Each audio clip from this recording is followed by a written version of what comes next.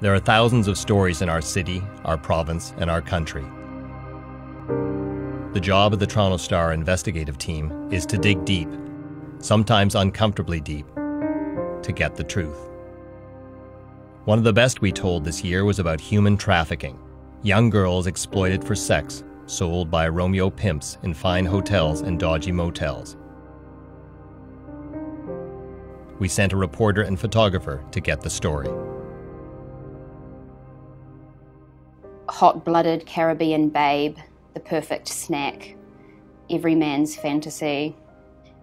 It's so sad to read through advertisements like this where a girl is posing in all these kind of sexy positions and the reality is far from sexy. She's being beaten, branded, raped, manipulated, coerced. Some of them are having food and drinks withheld from them. These Johns, a lot of them wouldn't know that. So they'd just read an advertisement and think, here's this, sexy young girl who is doing this of her own free will. But that's actually not the case. I remember one time we were out for dinner. I was messaging some of the girls on back pages and we were just like, who is this girl? And what's her life like? And who's the person who's replying to this message? And how much different is she to me?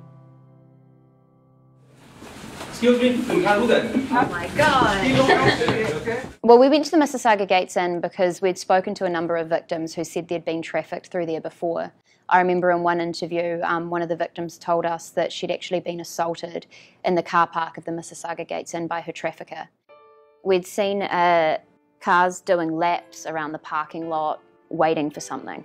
Leaving and coming again within an hour span. Changing the sheets, removing the trash. At 1 a.m. Men sitting in really flash cars, just watching movies on their iPads like they were killing time.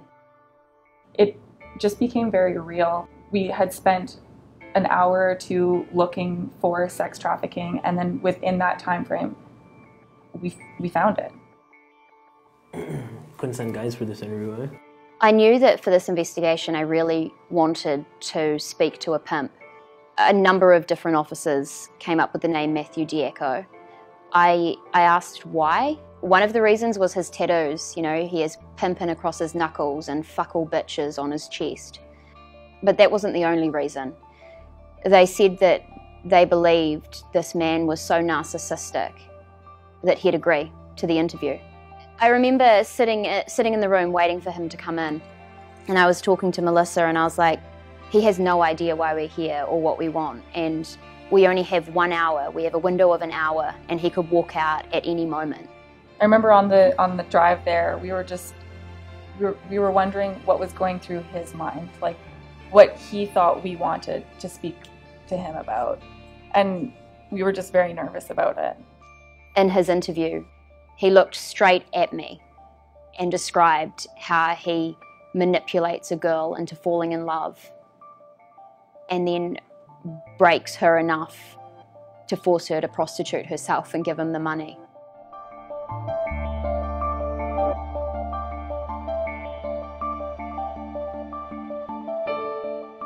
I'm not gonna sit here and say I've never done it. When I was younger, yeah, to be honest, it's probably what I did when I was younger. I was young. No. So back when you were younger and you were doing this, how do you get a girl to fall in love with you and get a girl to be willing to do this? It just happens. Like, most of these girls, like I said, they're broken. It's not hard. You just gotta answer their call. You get in there, you find the crack. I'm gonna be making money and I'll be here to take care of you. At the end of the night, you're home with me. Let's get a house, let's make a life. She'll do it. Why will she do it? You just sold her a dream. It was the way he said it. It was how convincing he sounded. It was at that point in the interview that I think I got goosebumps, because that's when I realized, maybe this could have happened to me. I don't know what to say. No, that's fine. I'm just like, when I look at you, I feel like I'm talking to him. Oh, really? Because I know, like, when he's gonna watch it. Yeah. Right, I see what you're saying. So Okay. I'm starting to get all nervous. Cause, Don't, just take a breath. Yeah. Take a breath.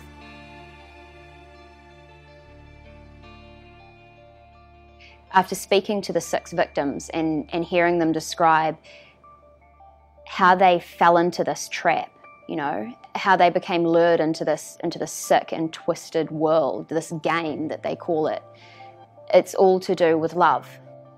They believed that these men were their boyfriends, and they believed that they loved them, and they believed that they had a future with them. And then they start talking about this world or this nightmare or this reality that they've lived.